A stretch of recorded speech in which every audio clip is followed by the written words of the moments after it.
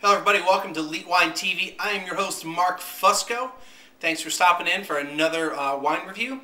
So first we're going to try to make these a little shorter, getting a little long. Alright, so let's go and just get right into it.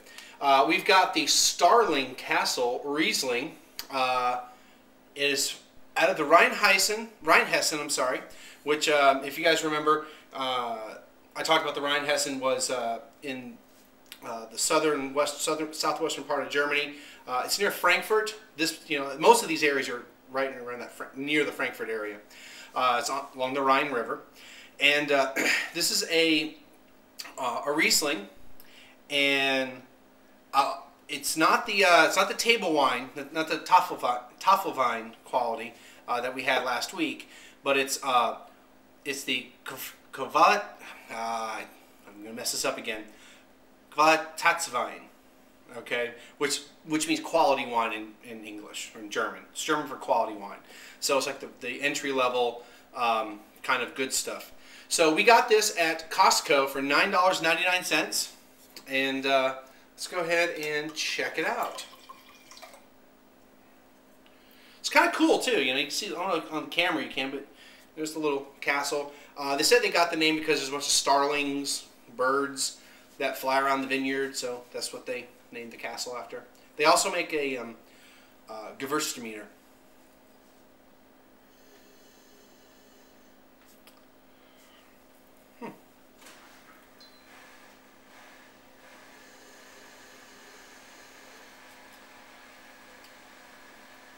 Okay, so I'm getting some floral elements, a little bit of fruit too. Nothing specific though.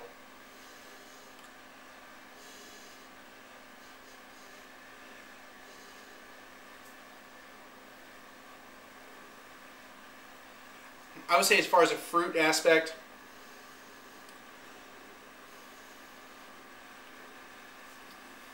it's more of a berry or a grape, grapes really. But not in that Welch's grape juice type of meaning.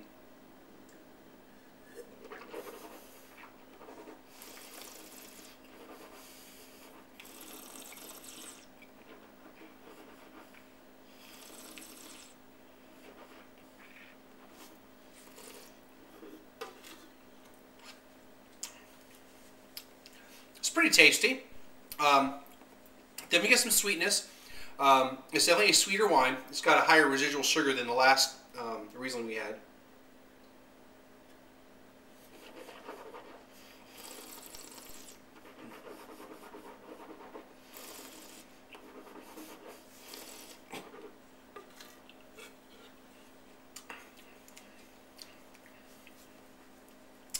It's pretty tasty. It's got 48 grams per liter of residual sugar.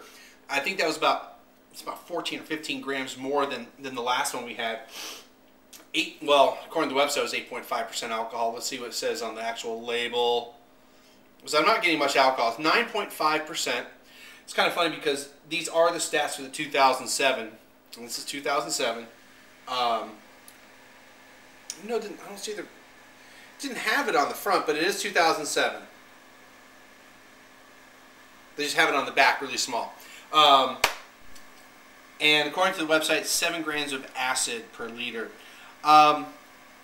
It's definitely refreshing. I said earlier today on my personal Twitter account, maybe it was the 1337 one, I don't remember. I got 2 accounts and I sometimes confuse what I put on one.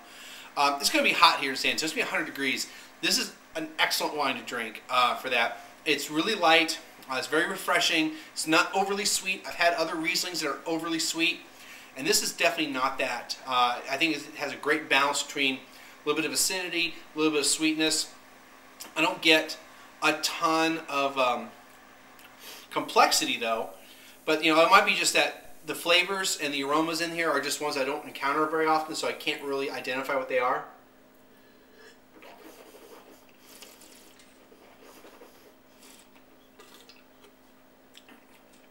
Okay, I'm starting to get a little more tartness now.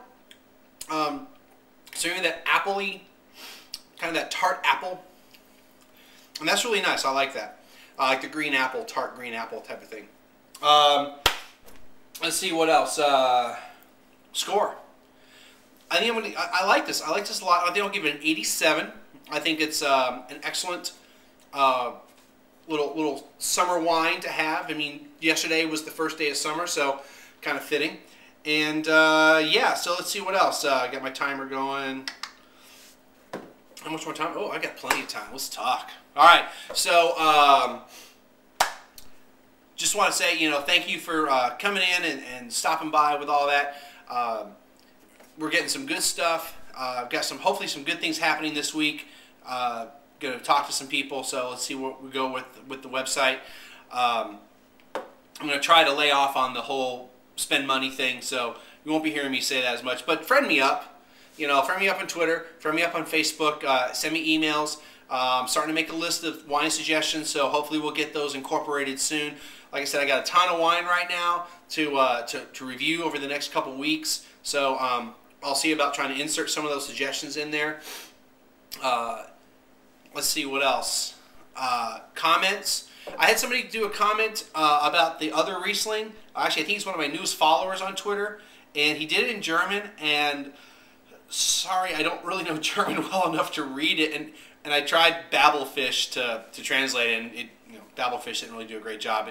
Half the stuff was still in German, so I couldn't quite tell what the point was of the comment. Hopefully it was, hey, there are better Rieslings out there, or maybe it was saying, dude, you don't know what you're talking about, and that could be true. So, but I do appreciate the comments. I do read them. I know people are going to the forums, but no one's started anything yet, so maybe I'll start one up for you. Tomorrow will be sommelier school. We're going to go ahead and start with one of the regions in France. I haven't figured out which one we're going to start with, but that's probably going to be a long one. And realize those things are going to be pretty long. They're going to stretch to 30 minutes, maybe 45 minutes, depending on what's going on. Like with France, it'll probably take a month to go through France. Just saying. I mean, Bordeaux alone could take 2 weeks. Because we may concentrate on left bank and then right bank or whatever. Burgundy, another thing, it could take a couple weeks to do Burgundy, just because it's not just one little tiny region. I mean, it's a pretty long region. There's lots of little sub-regions in there, so that may take a couple weeks. And then the other ones, Loire Valley, the Rhone, Champagne. They may take this could take 2 months just to do France alone if I'm trying to do this one region at a time. So. But we're going to do that. Screw caps, by the way. They're good. Vacuum's better. I guess that's it. Thanks for stopping in. And I'm going to try to make these things under 10 minutes so that I can actually get them on YouTube and people can watch them. And you're not stuck there listening to me babble on for inane stuff. All right, that's going to be it. And we'll see everybody again next time.